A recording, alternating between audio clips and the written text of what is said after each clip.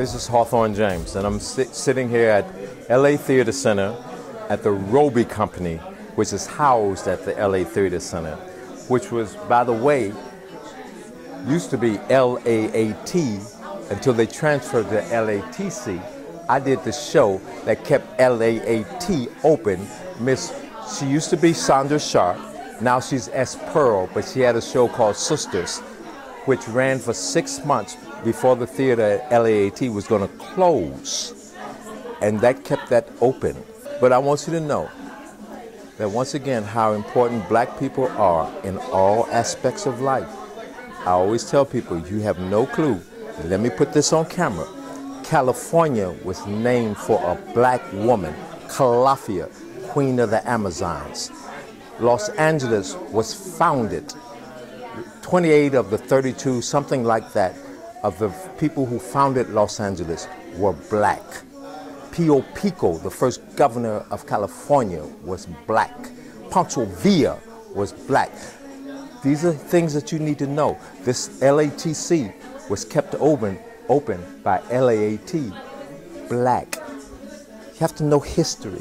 That's what this Robey Theater, and that's why the Robey is here. That's why I do these things. Because the Robey Theater is too important. We need to be constantly doing things about our history, education, archiving, so everybody knows our history. I don't know our total history.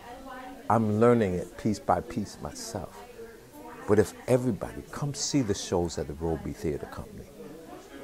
Go see and support the black theater, especially plays like No Place to Be Somebody, because they're extremely important to teach history.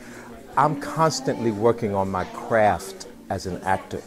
That's why I'm down here making no money. Matter of fact, I'm losing money because downtown parking for me is expensive. We make little money for the shows itself, not counting the rehearsals, but it doesn't matter to me. I'm supporting my black brother who runs this theater with no money.